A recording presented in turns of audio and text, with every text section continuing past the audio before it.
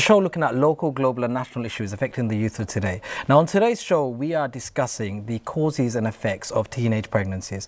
What kind of impact does it have when a child goes to their parent and says they're pregnant? Okay, how does the community react? How does the family react? That's what we're discussing today. Assalamu alaikum. Askul show amra matota khorran khoto amra boyna nason young boy nine then biar age maoi zain আর একটার এফেক্টে family রে খিলা সাতায় একটা খিত হয় তাই বাদে ফরালেখা খরতা ফারইনি খিতা খরা লাগে মা বাবার উপরে একটা মানে একটা দায়িত্ব হয়ে যায় একটা লইয়া খিলা রিয়াক্টিং করেন ওটা লইয়া আমরা আজকে মাথা খররাম আপনারা প্লিজ যে দেখরা আপনারা জানেন কেউ ইলা সিচুয়েশন হইছেন ইয়াং থাকতে তাই মা হয়ে গেছেন তে আপনারা এই সিচুয়েশন লইয়া খিলা আপনারা ডিল করছেন ওটা লইয়া আমরা লগে কন্টাক্ট করোকা আমরা মাথা খরমো Now before we go any further I'd like to introduce the guests on my show. I'm delighted to have three guests who provide very different perspectives on the topic that we're discussing today. We have Naila Naidu, who is a community worker and the founder of New Muslim Women's Association. We have Rahma Ali, who's a special guardian, and we have Hannah Chowdhury, who is a university student. So we look forward to listening to their views. So thank you for coming on the show. Okay. As always, this show is live on Facebook. So, you know, if your loved ones are out and about on the streets, you know, they don't have to miss out on the show. They can watch it if they go onto our Facebook page. The number is on the screen. We really want to hear from you. What do you think? Is this a topic that's affected you, your family? What's been the kind of response? That's what we're after. So please do get in touch. And as always, you know, the email is on the screen. Get in touch with us and call us as well so that you as well can get involved with the discussion. Nail, I'll start with you.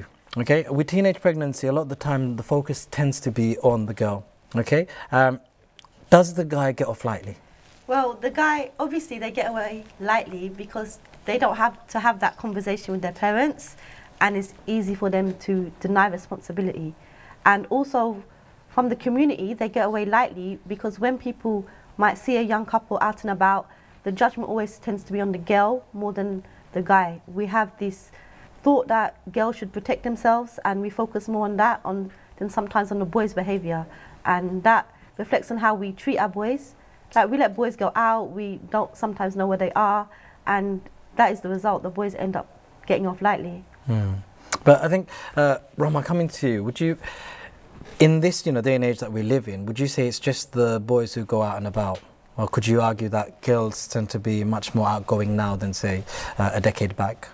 I think girls are more outgoing, but it's a little bit more, not as open. So the boys, it's like a norm, they expect it, they're going to go out, but the girls might not always be open about it and still do it. Oh, okay. So I don't think it's different for boys or girls, they will be going out. Sure, okay. Hannah, you provide obviously the student perspective, which, in campus, say, do you feel as though now that we know more and more girls, even within the Bangladesh community, and are going to university, do you feel as though that has given them that kind of opportunity to go and do things that, say, previous generations might not have done? Potentially, I do, because university is a very open atmosphere. There aren't many restrictions, but at the end of the day, it does come down to the individual's decisions. Okay, thank you for that. Coming back to you, Naila, at that age, when you're a teenage girl, and mashallah, I'm sure it wasn't many years ago before you were a teenager yourself. Do girls not think at that age, this guy that they might be in a relationship with, there's a chance that this person might, I might end up getting pregnant and this person might walk off. The very thing that you said, they might actually leave that relationship and it's so easy for them to do that. I think that sometimes young girls can be quite naive and they can be quite trusting, and if they think they have strong feelings towards someone, they would trust that person. And also people go to where they listen, so if they feel that this person listens to me, he respects me, he meets my needs in a way that other people in their life might not listen to them, then they will be likely to believe them and trust them and not think in that way. Sure. Like we said at the start of the show, this is a very relevant topic in our community. So please, you've got the number on the screen. Do get in touch with us. Tell us what you think. Do you agree with what our experts are saying on the panel, or do you feel that, from your personal experience, it's not as easy and straightforward as that? So please do get in touch. Afnara, please, showloge shorikoka. Afnara kitabu zoin. Amra khoto boina na zoin. Biarage maui zain. Ikta loya kila effect hore family. Afnara kitabu zoin. Please, amra contact korea shorikoka discussion. Coming back to you now, Rahma, how big of a factor do you feel peer pressure is for teens who end up getting pregnant? I think it's massive. It's everywhere. It's social media. It's everything. It's, it's a big factor, and we need to think about it more than assume that that's not our problem. Our children might not be engaging in this, but it's there. It's valid. Sure. Thank you. Now, Hannah, would you say, at university, say university, college, you've been to college as well not so long ago, would you say, coming back to the question about peer pressure, what have you seen to, so for us to understand, the point that Rahma's made? Well, I agree with her point, because younger teenagers, 13 to say 17, 18, are very easily swayed because they're still trying to find themselves. So what they'll do is they'll latch onto anyone that makes them feel that they're safe and they've got someone to confide in. Whereas if you're at university like I am, I think you've pretty much, you're an individual, you can make, more adult decisions because you are grown up now, but as a teenager it's incredibly difficult. Sure. Okay, thank you. We will be watching a video about, the very thing that we're talking about. And just a word to the producer that we will be coming for that video very soon. Coming back to you, Naila, would you say, there might be some cases where it's child sexual exploitation, where it might be a case where the child is underage, but the person, the other person, the guy is an adult? Yeah. What do you do in that situation? I think definitely both online and offline this occurs, and we often see younger teenagers like 14 or 15 with older guys maybe in their 20s, and there's an imbalance of power in this relationship. So when you ask, don't they think that they might get themselves in bad situations, when there's someone older that they trust and is more experienced, they're able to manipulate them in that way to follow the things that they want them to do. Sure. So, okay. So can we'll be watching the short video now. Okay, very soon. So producer just said, yeah, it should be on very soon. In terms of Rahma, what's your view on, a teenage girl who would risk pregnancy for the guy she loves? We're in a society where, Bollywood, Hollywood, whatever you want to call it, can create this illusion in people's head, this kind of depict it in a way it's not particularly true.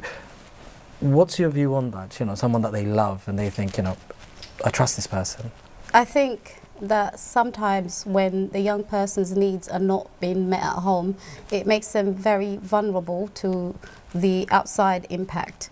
So like an older person that might meet their needs that are not being met at home, they feel comfortable and they will put them above everything else. Sure. So they decide to go and obviously pursue. It's just about support. I mean, if the support is there and you don't feel judged as a young person, you don't feel you're going to be criticised, or I've done something terrible, I can't go and tell my mum, I can't tell my aunt because I might be shunned, then they will not support me, so I've got to keep it a secret. Then somebody else comes along, knows that vulnerability, they will take over, make you feel, looked after, supported. Sure. And so in most cases, this person doesn't have the best intentions for that young person, but they become a very important factor in their life, more so than their parents in some cases. Okay. Hannah, Rahma spoke about, obviously, vulnerabilities. What would you say are some of the vulnerabilities that may lead to someone looking for, if you want to use it loosely, a love elsewhere?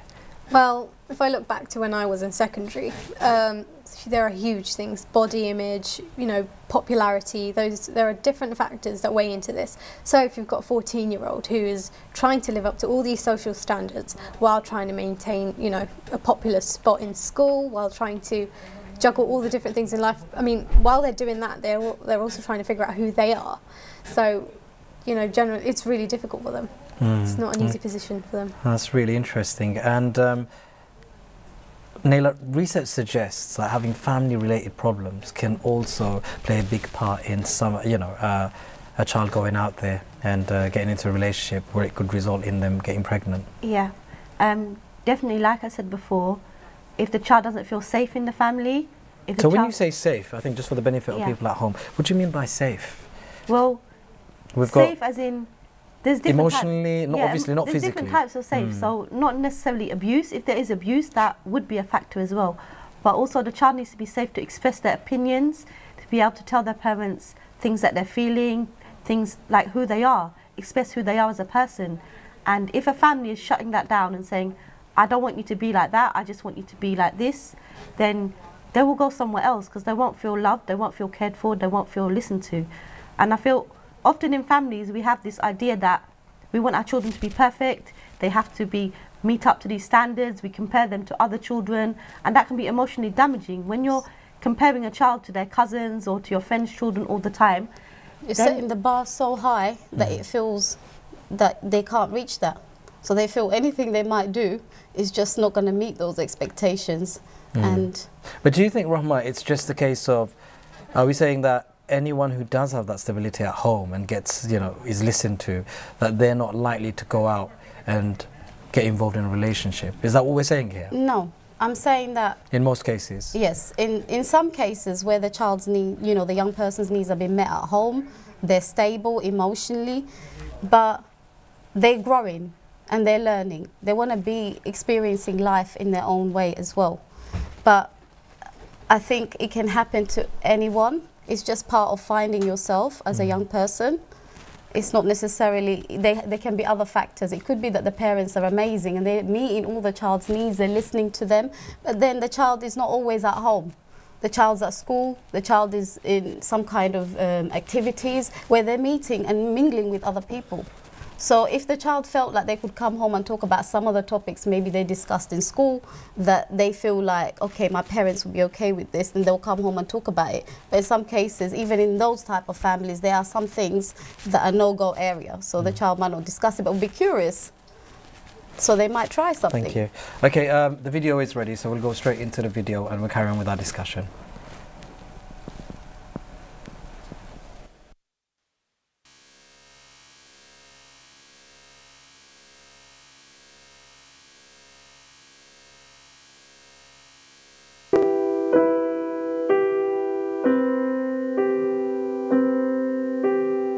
Child sexual exploitation is when a child or young person is knowingly or unknowingly coerced into sexual activity that's inappropriate for their age.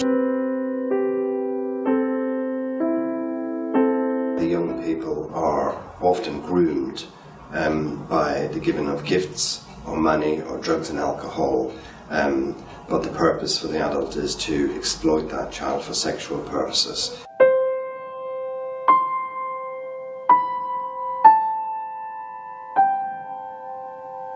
It sometimes involves trafficking the young people. It sometimes involves a grooming process that befriends them, though sometimes also it can be more brutal than that.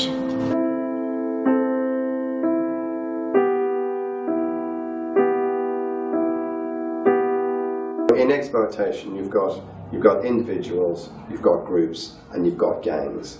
And all three of those may be involved in exploitation, and all of them may be online, or all of them may be on the street, or both of those issues at the same time.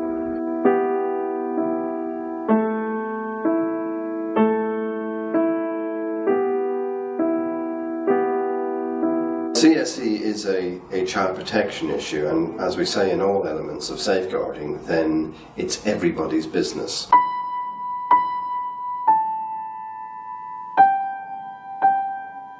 The perpetrators can be male, they can be white, they can be black, they can be of different cultures, as can the victims in this situation.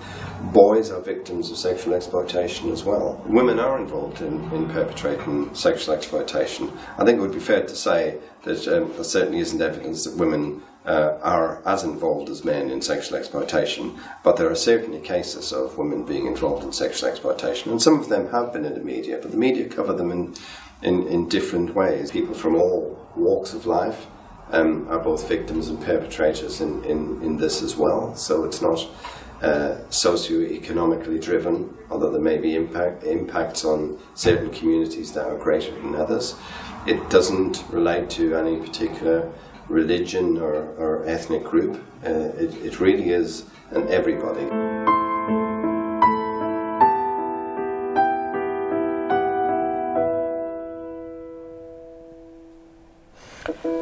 So that was a video on child sexual exploitation and talking about some of the dangers that are out there. Come back to you, Neela, and just kind of carrying on from what was covered in the video. Sadly, we have people in our community, individuals, groups who do target girls, and in a lot of settings that sometimes they get them hooked onto drugs or they get them drunk. To then take advantage of them. We've got young sisters who are watching this at home. What advice would you give to them? My advice would be to tell someone, let them know what's going on, find someone you trust, maybe a teacher, maybe an auntie, and also advice to the community that if you see a young girl doing something that you disapprove of, like maybe drugs, maybe alcohol, maybe you see them with a man or older man, don't judge the girl. Think that this is what might be going on. There might be child sexual exploitation going on, and don't necessarily put the girl down and give her a bad name, because that's removing the support that might be there for her otherwise. Okay, thank you. Now, Rahma, let's take a step back before it actually gets to that stage, because there might, once again, we want to, the telltale signs, we want to warn our sisters, our community, before we get to that, because that's when the exploitation's almost taking place. Yeah. What can we do? What are kind of the preventative measures we can take to try and tackle this issue of CSE? Control the devices they're using, their access to the internet. I mean, also you can tell, like, when your child, your child's personality, the telltale sign would be something changes in your child. Maybe they become a little bit more withdrawn, enjoying spending time by themselves, new group of friends maybe that you don't necessarily approve of, but at that point, this is when you know your child, and you can tell that they're acting differently. Like, for example, I have a small boy and he's watching YouTube channels, which is like annoying Orange Kid stuff. But then I realized that as he's watching that, there would appear some kind of nudity. It's like almost hidden. I didn't even realize that was happening.